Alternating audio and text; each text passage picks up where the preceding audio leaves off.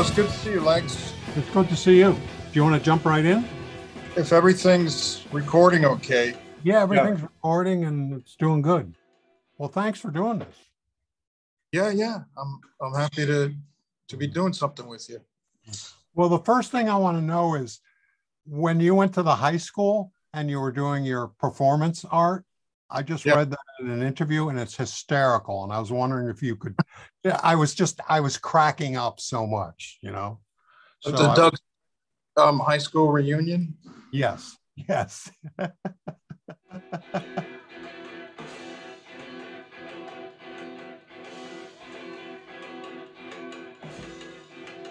was kind of out of my mind in those days. Yeah, that was probably my favorite, though, of my old performances. You know, I had been doing like blowing myself up with the bands before, and so these fans that would come to all the shows, they got invited to their high school reunion, and there was one guy that kind of looked a little bit like me, and he had died in a car accident. Oh, God. And I don't know, I got it in my head that I should go to the high school reunion disguised as Doug Sprague. And I put non-flexible collodion scars on my face, and but wore a leisure suit with the name tag for Doug Sprague. I don't know, I got in touch with all my old classmates, and the night ended with a bang, to say the least. But so all the kids in the audience thought you were... They thought I was Craig. And, I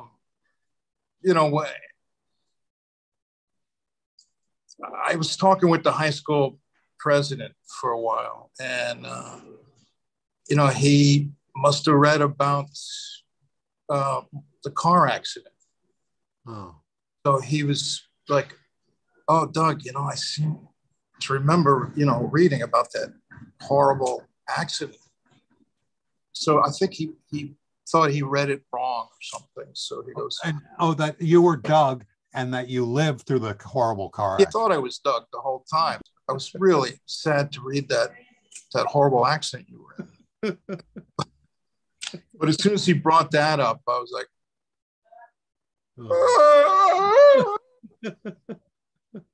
"Oh, Doug, I'm so sorry.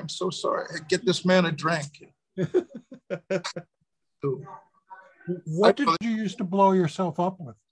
Oh, all kinds of like fireworks that I had collected. I made my own squibs. It was kind of a mad version. Did blood come out and stuff?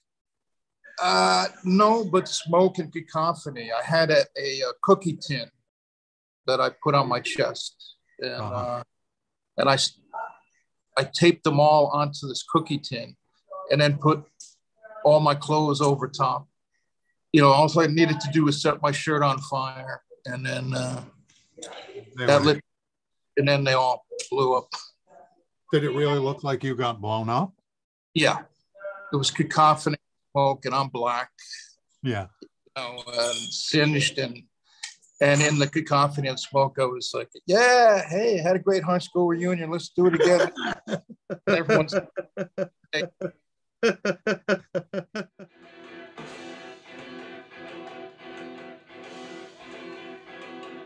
What I love about your artwork is that they're kind of like little movies. Yeah. And your eye on the detail. Yeah. You know, there was just such great stuff. Great, unless you're in the know, you don't really get. It's for me. So it's, it's up to the viewer to dig around, and the more that they look, the more that they find, and the more that it tells a story to them in a non-sequential way. Because in a painting, you can start on the left side, the right side, the center. But the more that you dig, the more that the story is revealed to you. So that brings me to my next question, Joe. When are you going to do a Please Kill Me? You can have Hilly in one corner and, Seymour Stein in the other. Well, Hilly, yeah, I knew Hilly back when Steel Tips.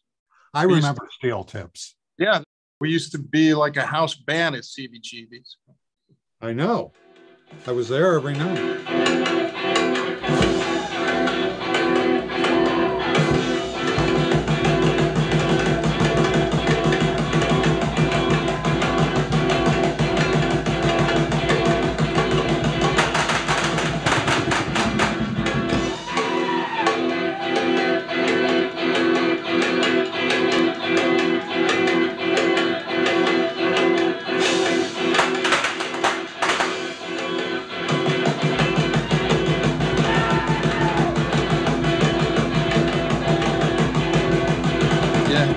I don't know. One day I might be on to doing a painting, of that particular era. I mean, I was painting, street scenes and things that happened, in the Lower East Side, but I didn't actually record, the music, maybe because I was too involved in it at the time. But maybe it's something I might consider doing now. I didn't think I was going to do Hunter Thompson back then, even though he was a part of my teenage years, but only later in my mid to late 60s. Now Hunter's part of my pantheon. Yeah. It's part of a crazy night that we spent together too, Hunter and I, that I guess made me really decide to finally do it. Well, can you tell me about that night? Yeah. Johnny Depp was premiering the New York premiere of Fear and Loathing in Las Vegas, and then this wild party after. Hunter was there, obviously, and so was Benicio del Toro and Iggy Pop, a dear, dear friend of mine, too, and amazing inspiration. We were sitting, watching this movie. I think I was sitting next to Johnny's sister, and Hunter was sitting directly behind me.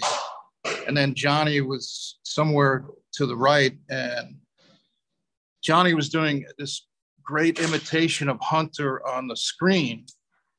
And then Hunter was right behind me, heckling the screen, constantly throwing stuff and like screaming.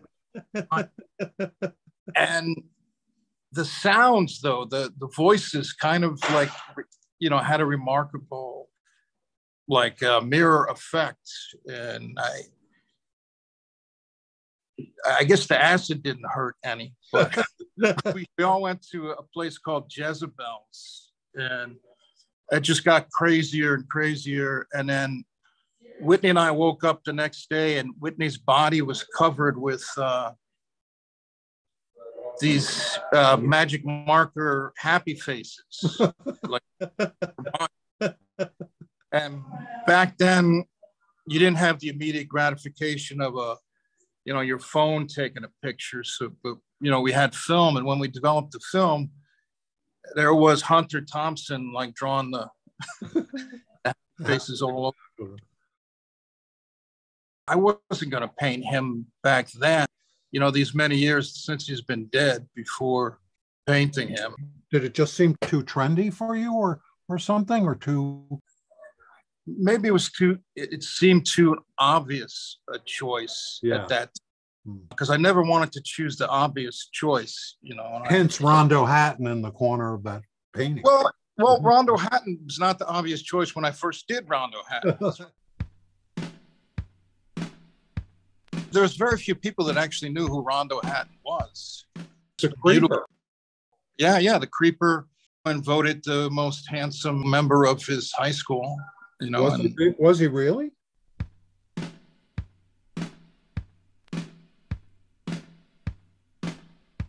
it's an amazing story.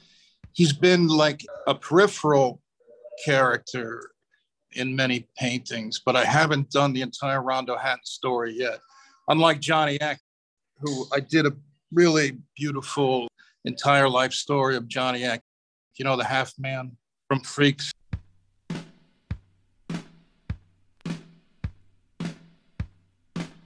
At that time, I just needed to do Johnny, and I couldn't get Johnny out of my head, and I just had to do Johnny Eck. And then I became friends with Jeff Gordon, who had this amazing archive of Johnny Eck, like all of his diaries. And I was able to read like the things that were going on in his head. And I put all that text into the painting right from Johnny's hand. Wow. To have that archive at my disposal was what it needs to make paintings like that. With this one too, I had an amazing access to archival stuff. Of hunters? Of hunters, yeah. If you look at the painting, I mean, these are all shells shot by Hunter. This is his press cards, his corporate account card. This press card has Hunter's autograph on it. Wow, wow. These are paper clips that held his documents together. Uh-huh. This is one of his filters for his cigarettes. And this is a cocaine vial. But still. And then you see the painting, and the painting is so minute. And yeah. Where did you get this ephemera? From an amazing archive that Joe Yazinski has built up. He's the one that talked me into it.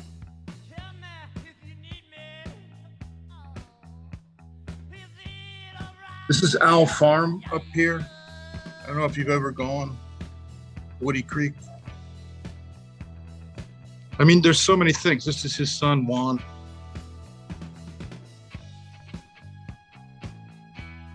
I mean, you could get lost in here. This is the decadence of the Kentucky Derby, which is how Hunter and Ralph Steadman first got together.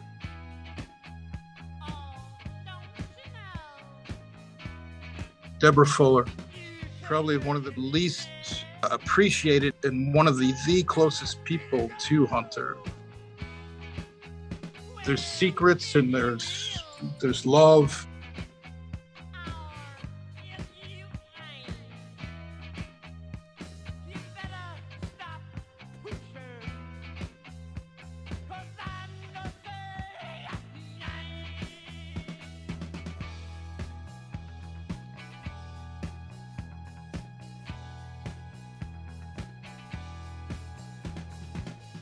And This is a lot of people don't know. At age 17, Hunter was involved in a robbery with the rich kids of Louisville Male High School, a school he attended for his intellectual prowess. The rich kids got off. Hunter spent his graduation in the Jefferson County Jail on a 6-week sentence. He never graduated. One of the most influential of his time never even graduated high school. And that's him looking out from the cell. And here's Anita, that's his widow, still alive. She's an amazing person. She left the Owl Farm home almost exactly as it was after Hunter's suicide. It's so powerful to walk on the grounds in the home. And I thank her so much for her help with the painting.